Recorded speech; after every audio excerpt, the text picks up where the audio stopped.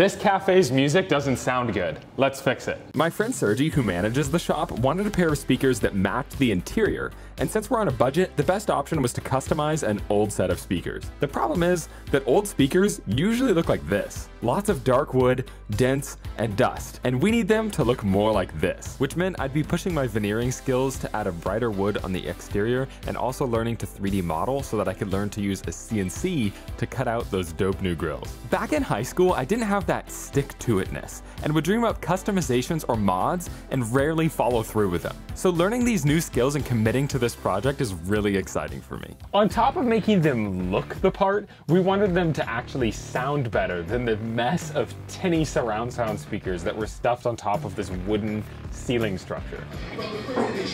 Now, I'm a pretty optimistic person, which is great, most of the time. Need an engine rebuilt? Sure, 6 hours. Want to dam the Mississippi? Give me a couple weeks. Want new speakers for your coffee shop? How about the end of next month? And that's what I said in June. But by the end of July, I had discovered that learning 3D modeling could be a real hair-pulling experience. So to maintain some joy towards the project, I worked on other elements of the speakers, starting with improving the sound.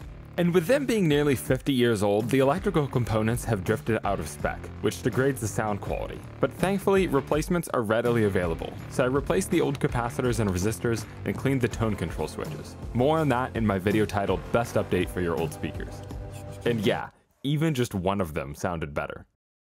Yeah, I think the sound was pretty good. At this point, it was the end of August, and I was still working on the 3D model. But I did know that I would be fixing up the cabinets regardless of the final design. So I took a break to clean up the water-damaged corners and edges on the speakers. This old particle board expands and falls apart when exposed to moisture. So I first sanded the edges flat, then pulled out all the loose particles. Once I was working with solid material, I started filling in the gaps with wood filler. This isn't the best method, but it's good enough. After the filler dried, I sanded the sides flat, then filled any remaining small holes with more wood filler. I repeated these steps a couple of times to make sure everything was perfect. And while you watch me sand and fill, you might be wondering if these speakers are even worth it. They're a pair of realistic Nova 8 speakers from Radio Shack in the 70s. They're not necessarily anything special, but they sound fine, and they were mass-produced, so I don't really feel bad completely altering them. As far as them being worth all of this effort, well, the wood veneer I'll be putting on them cost more than the $38 I paid for the speakers, and the countless hours invested surely would be more than that. But the pure enjoyment that I get from taking something old and beat up and giving it a new life, that's priceless. Dude, I'm so excited. I've put so much effort into designing the way this speaker looks. I can't wait to make it actually exist in real life. I sent the design to Sergi for his approval.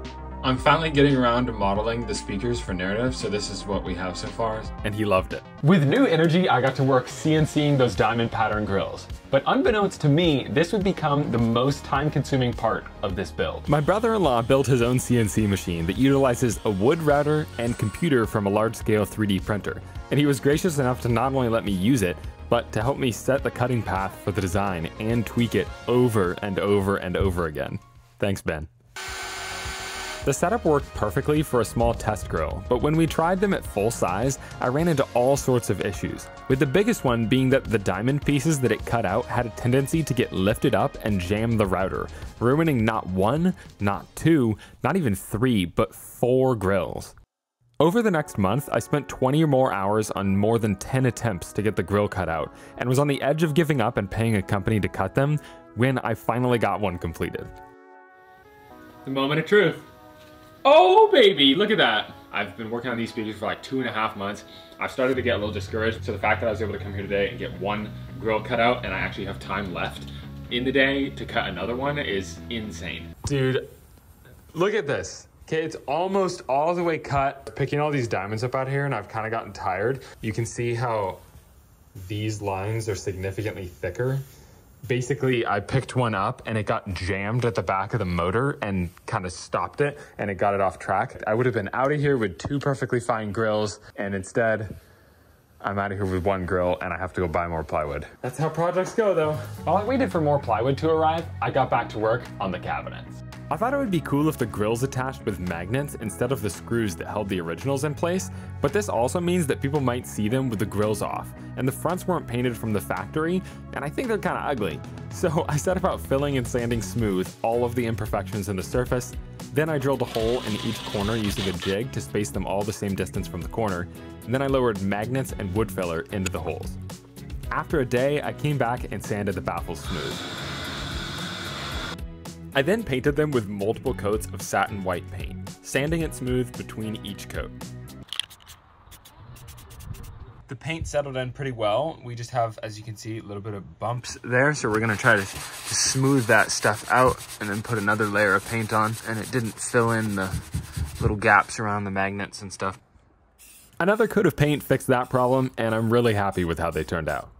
Alright, so after a lot of work, that CNCing has been a pain, I have finally made it to the time where I actually veneer the first speaker. I'm using just Tite Bond glue on a roller. Basically, I roll 2 coats onto the backside of the veneer and onto the surface of the speaker, and then I use an iron to just adhere the veneer onto said speaker. In the past, I've only used paper-backed veneer, and this glue-up method worked great. But this time I opted for using what's called 10mm veneer, which is a thin layer of wood with no backing. It's more fragile to work with, but it's thicker than the paper-backed stuff, so it's more durable.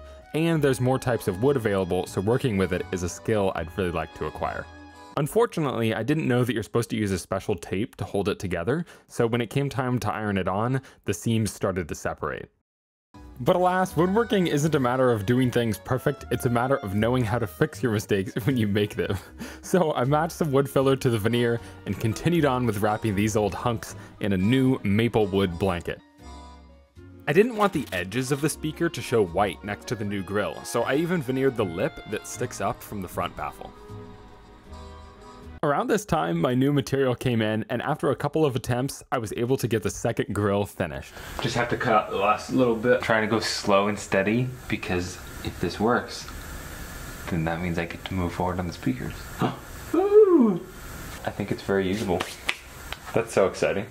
Having the grills cut was such a huge weight off my shoulders, as now all I had left to do was sand the cabinets and the grills, apply a nice natural tone finish to both of them, wrap the grills in linen, attach a piece of steel and a magnet to each corner along with some felt, and finish them off with leather pull tabs.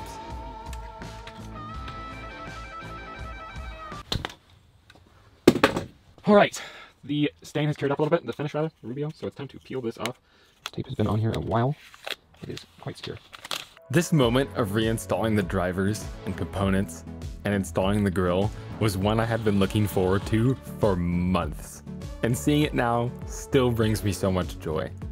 This month-long project ended up turning into a 3.5-month-long pursuit, and it was mid-October when I brought them to Narrative Coffee to install and show them to Sergi for the first time. Woo-wee. These look pretty cool. What a good job. Dude, that's wild. You get all the magnets all there. You clean these puppies up. Yeah, dude. That's awesome, dude.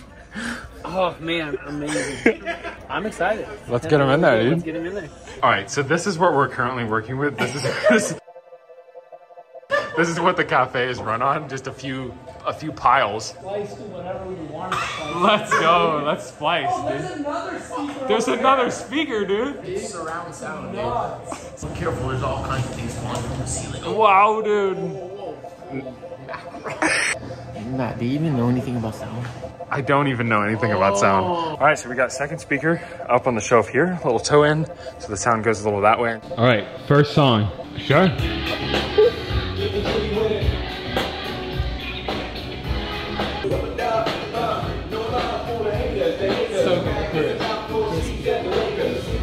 It's crispy. It's clean. World's difference from those shouty. I mean, they were very shouty. These are shouty. Super shouty. You're getting yelled at. Just the whole time when you're listening to tunes. So it's not like a texture in. There's a texture in the air. Like literally. How's the mouth feel? The mouth feel and the ear feel is really nice. It's soft.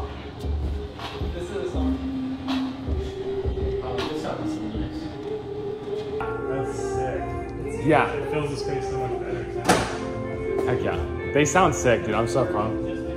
That's rad. The culmination of multiple months' work left me feeling a more direct tie to one of my favorite places in my hometown, as well as a sense of accomplishment that comes from pursuing something you love doing and seeing it work out. So if you're in the area, stop by Narrative, grab a drink, sit down, have a listen, and enjoy. Thanks for tuning in. P.S. Does anyone need any plywood diamonds? I've got a couple.